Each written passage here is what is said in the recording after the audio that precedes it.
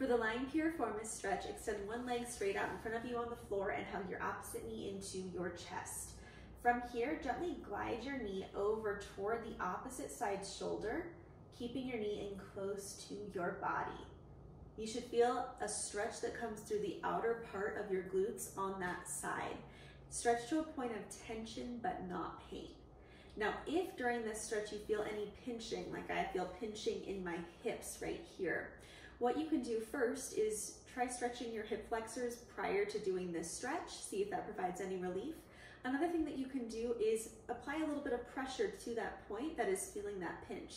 So I'm going to take my hand and place my thumb on the point that's getting that pinch. And now from here, I'm going to use my one hand to glide my leg into that stretch position. So now I'm getting the stretch without the pinching.